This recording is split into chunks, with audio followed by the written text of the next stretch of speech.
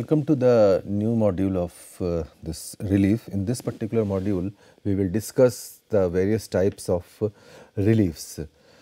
Let's have a look at what we had studied previously. We have gone through the relief concepts, what is the relief, etc. We discussed about the various sources of overpressure. We had a discussion about the defense mechanism. We analyzed the pressure temperature curve for various runaway reactions. We have discussed about the guidelines for the relief pressure along with the methodology for the safe installation of various relief devices. We had a brief discussion about the installation and allocation of various reliefs. Now, in this particular chapter, in this particular module, we will discuss the relief types, and we will understand that various type of relief devices and various mechanisms. Now, a pressure relief valve is safely designed to protect the pressurized equipment or system during an overpressure event or in the event of vacuum. Now, an overpressure event is a condition in which the pressure inside the system increased beyond the specified design pressure or MAWP, maximum allowable working pressure. Now, if not relieved, this can damage the system, property and personnel. So, similarly, an unwanted vacuum or under pressure is also dangerous for the system. Now, the type of relief devices chosen depends upon the material to be handled. This is a very core issue. The material can be liquid, gas, mixture of liquid and gases, solids and corrosive materials. So, you have to choose the appropriate relief device based on this particular material. The material may be vented to the atmosphere, and if it is not costly and does not possess any threat to the atmosphere, it may be vented to containment system, scrubber, flare, condenser, incinerator, etc. for further handling. So, this is again a very crucial issue. Now, in engineering terms, the type of relief device is specified on the basis of the details of the relief system, what are the process conditions involved in that particular process, what are the physical properties of the relieved fluid. So, these are the things which we need to be addressed while designing the proper relief device. Now, based on this particular aspect, different type of relief devices or relief valves are designed. The reclosing type of pressure relief valve is one of them. Now, the relief valve is primarily for the liquid service. The relief valve is a gradual lift pressure relief device actuated by inlet static pressure. Now, the relief valve liquid only, that is specified. Now, we are discussing the liquid only. The relief valve begins to operate at set pressure. The definition of set pressure we have already discussed in previous module. The opening pressure can be adjusted by changing the load on the spring. This valve reaches the full capacity within the pressure reaches 25% overpressure if it is set at 25%. The valve closes at the pressure returns to the set pressure. Now, if we discuss about the safety valve for the gas service, a safety valve is a rapid opening or pop-up action pressure relief valve actuated by inlet static pressure. A discharge nozzle is sometimes used to direct the high velocity fluid towards the valve seat. Now, after the blowdown of the excess pressure, the valve recedes to the original position below the set pressure. So, safety valves are classified according to the lift of disc and the bore of the valve. So, based on this particular aspect, there are various type of safety valve. One is the low lift safety valve.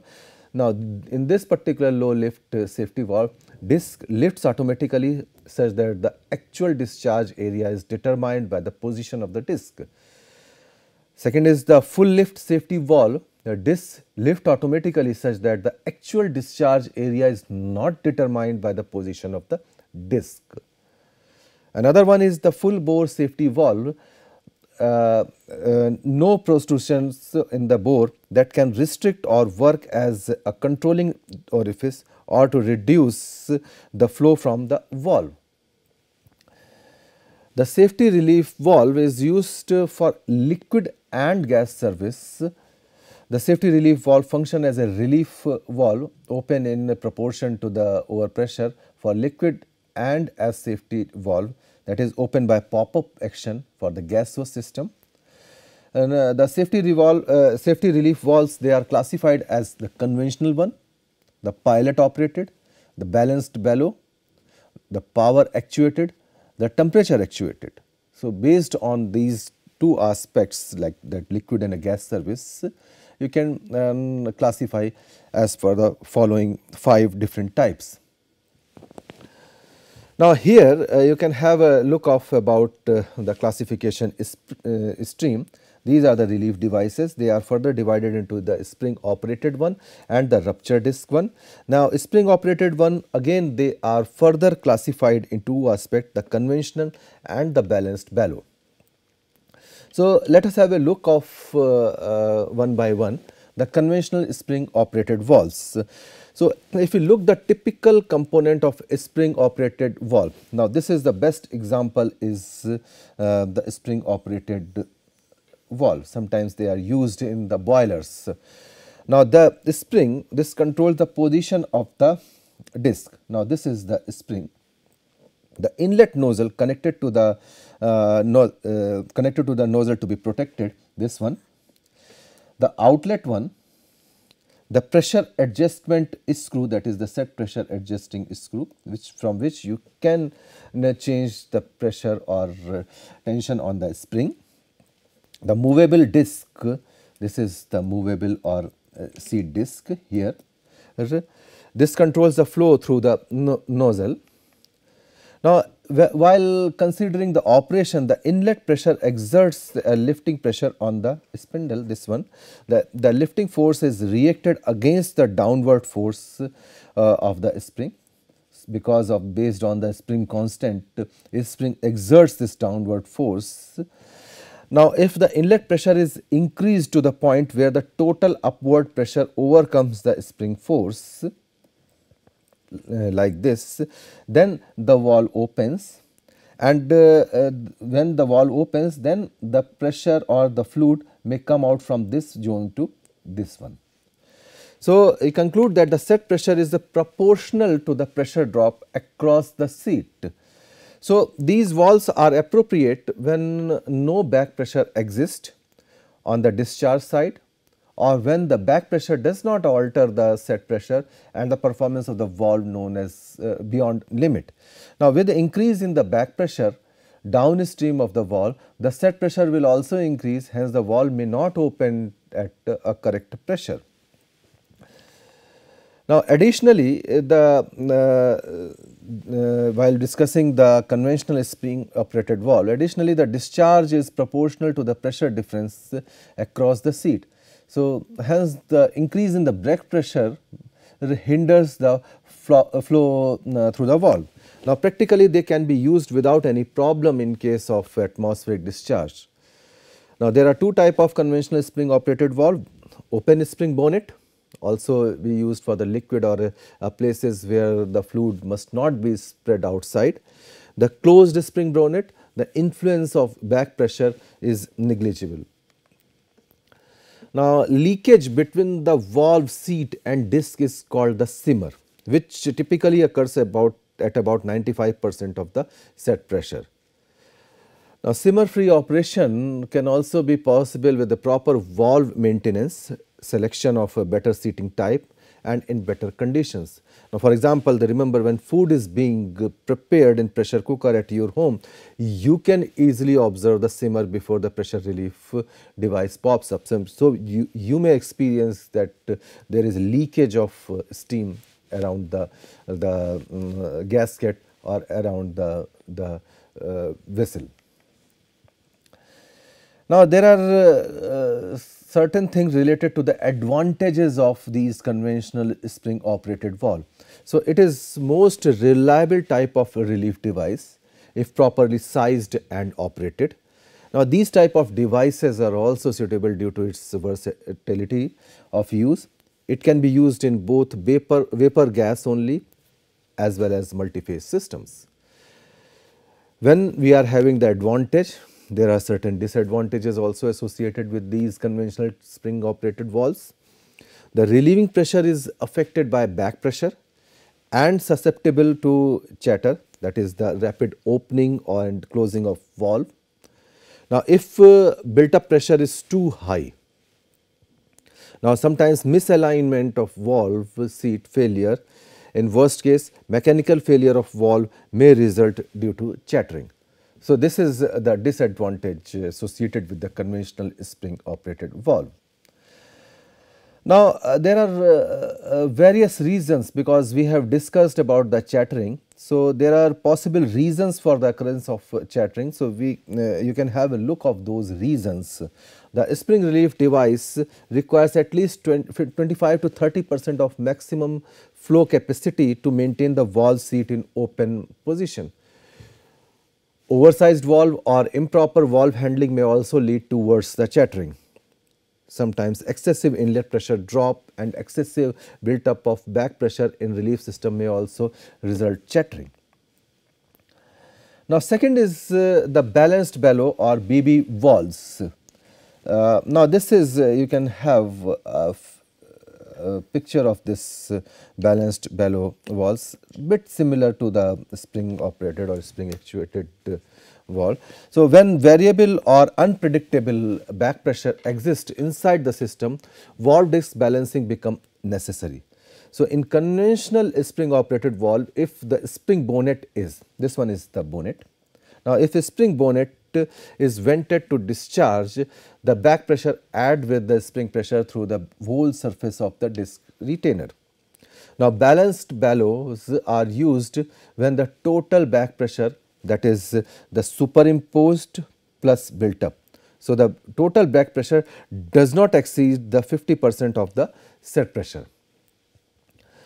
Now, the conditions where the superimposed back pressure is variable, these balanced bellow valves are suggested to be installed.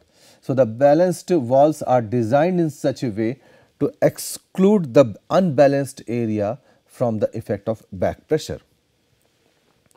Now, the bellows, these are the bellows, you can see these are the bellows. Bellows situated on the back side of the valve seat function in such a way to maintain the atmospheric pressure on the side of the seat. So, hence the balanced bellow valve will always open at the desired set pressure. This is the plus point of this balanced bellow valve. However, the flow through balanced bellow valve is also proportional to the pressure difference between the inlet and outlet of the valve. So, this result in the reduced flow of with increase in back pressure. The area of bellows nearly equals the nozzle seat area, this one. The bonnet is vented to ensure that the bellows are at the atmospheric pressure, and it also provides an indicative sign that the bellows or piston begin to leak. The bellows length is sized to allow the valve lift without being compressed too much. The bellows also restricts the contact of process fluid from spring of the valve. Now, this is advantageous in case of handling the corrosive fluid which can deteriorate the spring progressively. So, there are several advantages and disadvantages associated with this balanced bellow valve. The advantage, let us have a look of advantages. The relief pressure is not affected by the back pressure. Now, it can handle high built up back pressure and also can handle the corrosive fluids. Now, there are several disadvantages. Now, this bellow is susceptible to fatigue or rupture. It may cause a problem. It may release the flammable or toxic fluid to atmosphere if ruptured automatically. Now, it requires a separate venting system. So, these are the several disadvantages, although these advantages may be corrected if it is being used in due course of time. Now, another relief device is is called the rupture disc or bursting disc. Now, these are the specially designed to rupture at a specified relief set pressure, and most common is your domestic pressure cooker safety valve.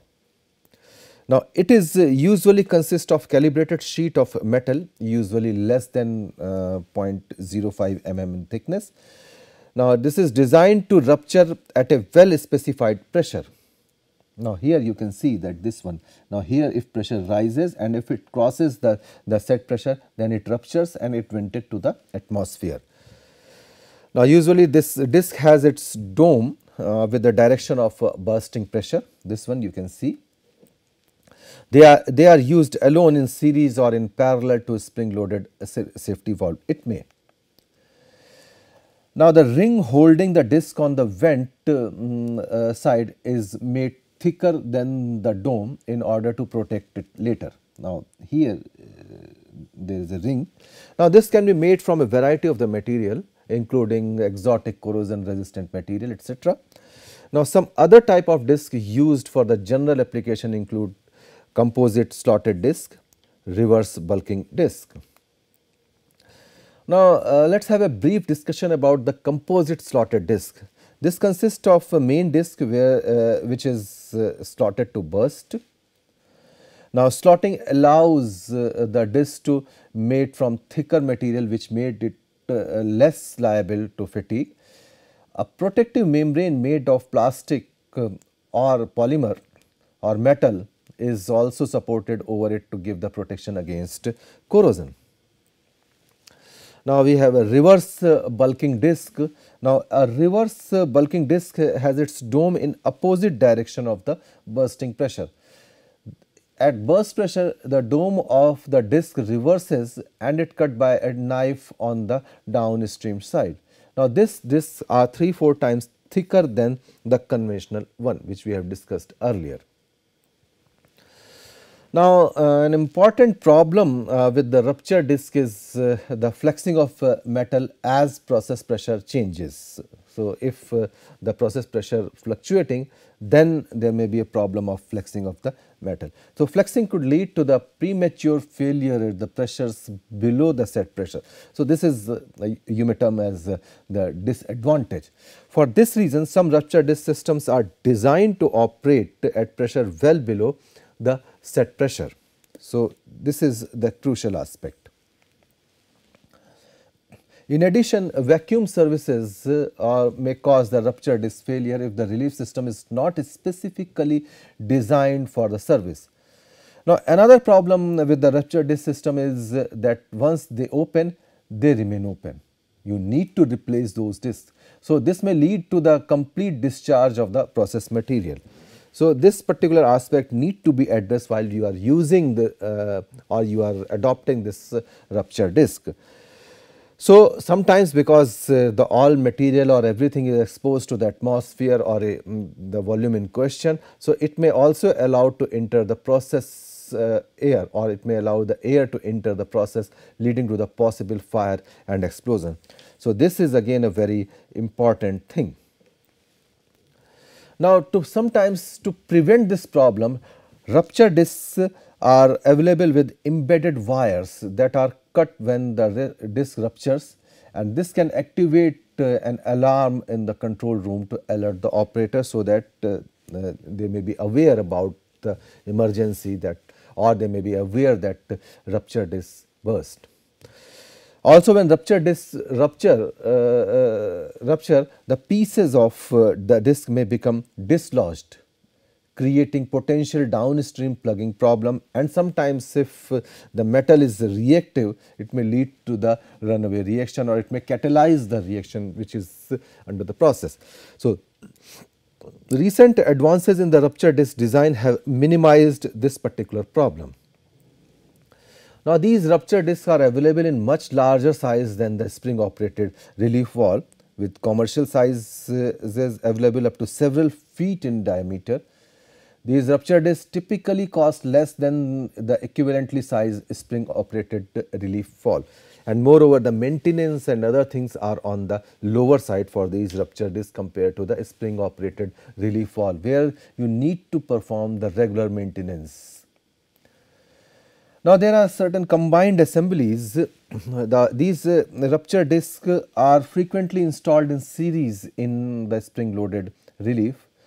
Now, to protect an expensive spring loaded device from a corrosive environment, because these spring loaded devices are very much expensive.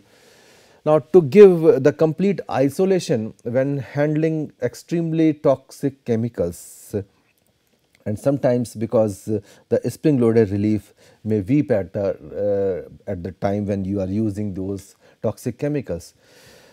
Now, to give the absolute isolation when handling the flammable gases, again this is very important. Sometimes they used to protect the combined assemblies, to protect the relatively complex part of a spring loaded device from a reactive monomer that could cause plugging. And sometimes combined assembly is used to relieve the slurries that may plug the spring loaded devices. So, they are having a variety of uses. So, when rupture discs are used before a spring loaded relief device, a pressure gauge is usually installed between these two devices. The telltale gauge is an indicator that shows when the disc ruptures. So, they are having again standby a proper arrangement for indicating that when this particular disc ruptures. Now, let us have a discussion about the vacuum relief valve. These are the simple vent can also provide protection against vacuum for home applications. So, our home water storage tanks sometimes or sewage tanks, they are fitted with the kind of simple vent. Now, industrial tanks which store various precious or toxic chemicals and hydrocarbons cannot use such vents. Now, if used, the compound released may be odorous, toxic or potential hazardous. Now, to avoid such kind of a release, special vacuum valves are used. Now, the pressure vacuum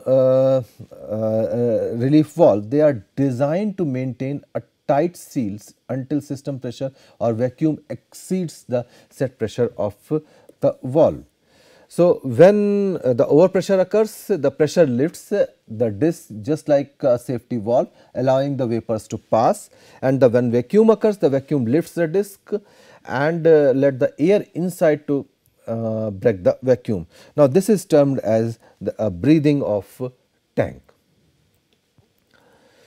Now, let us have a discussion about the pilot operated pressure relief valve. So, when back pressure is more than 40% of the set pressure, the pilot operated relief valve is used. This is a very common practice.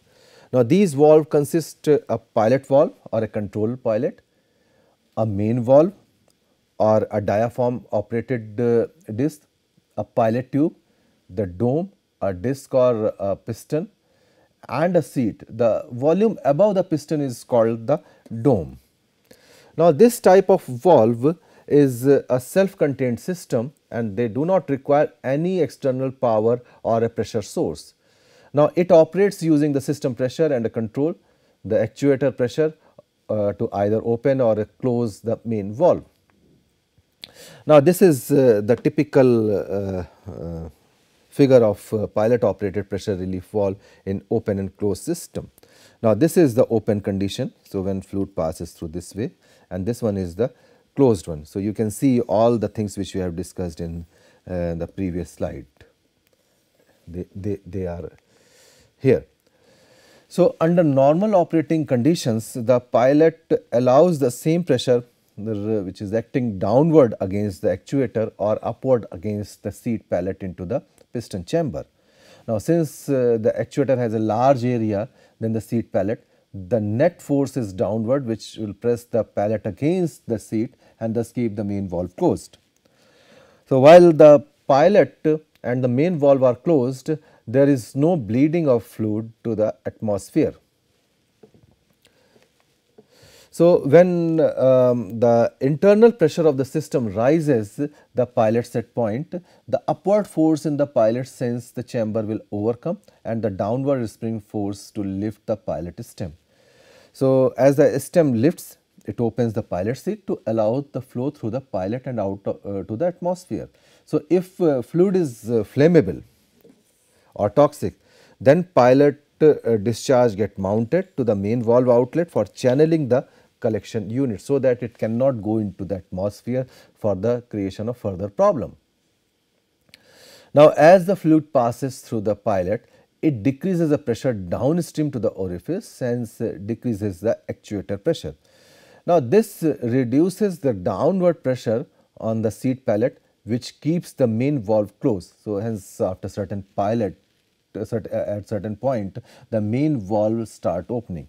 So, the amount of opening of main valve directly depends on the system overpressure, and it opens completely at the or you can say the approximately 10% of over pressure. So, there are several advantages associated with this pilot operated pressure relief valve. The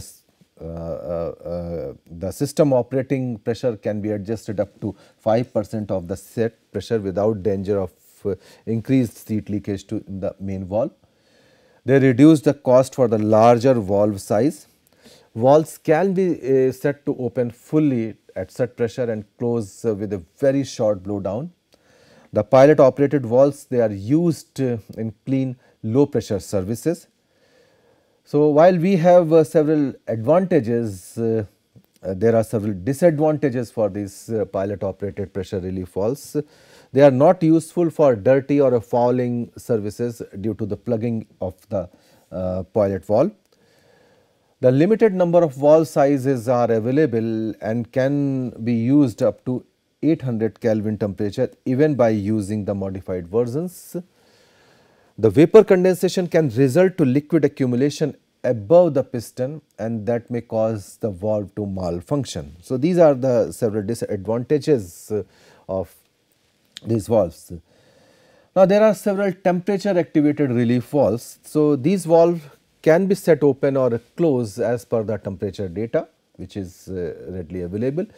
The opening and closing is achieved by using actuator and a control system. So, these type of valve always control the process variables, that is temperature, that directly affects the rate of a reaction. The action can be taken in early stage as compared to the pressure activated relief valve. So, the lower release of fluid is due to early detection. Now, these valves are very useful for handling two-phase fluids, as these fluids are directly depends upon the temperature. So, use of highly engineered devices such as sensors, processors and valves are required, and care must be taken while using such designs. Online functioning of data is also possible through such devices. The thermal relief valves are provided on cooling services where the system can be locked in by isolating valves. So, in this particular module we have discussed various classification of those relief devices, the advantages and disadvantages associated with these devices. And for further study, you can have a look of these references which we have already enlisted in this particular module. Thank you very much.